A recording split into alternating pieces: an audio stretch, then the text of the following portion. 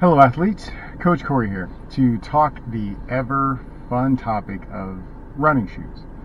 Now, full disclosure, I do work in one of our local, which is also a nationwide running store.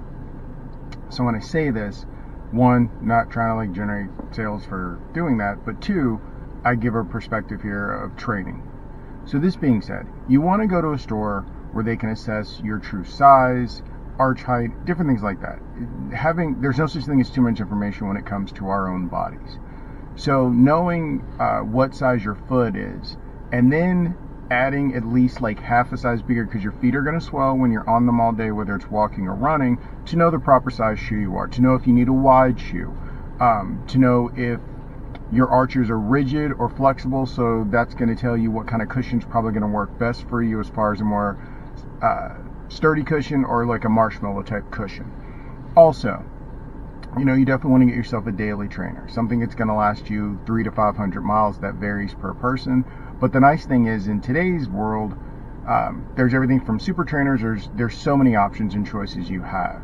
So cushion wise, you want to go with what feels good for you. And I say this because I see a lot of people like, oh, my friend suggests this, blah, blah, because our feet are all different. Our feet are different from each other, much less other people. So go in, try some stuff on, see how it feels.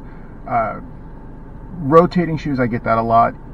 You don't necessarily have to have more than one pair, but the nice thing about having more than one pair, especially if you get one that's more cushioned and the other has more of a ground feel to it, you can alternate building up the muscles in your legs and in your feet a little bit stronger. But also, personally, I like a more cushion shoe for longer runs or slower runs. I like to have more of a ground feel when I'm doing speed work.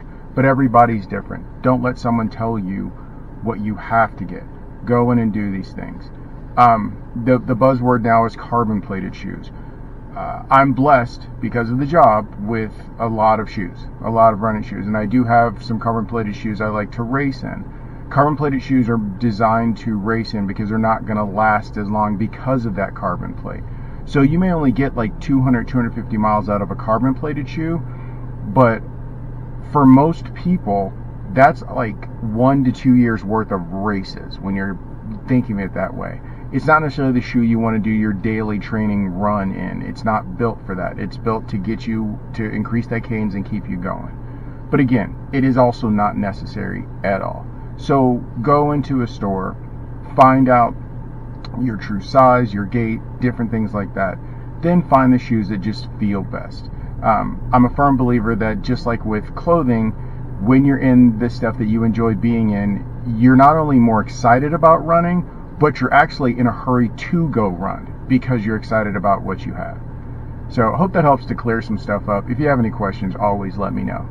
You guys stay blessed. And remember, Queen Running Company, empower your pace.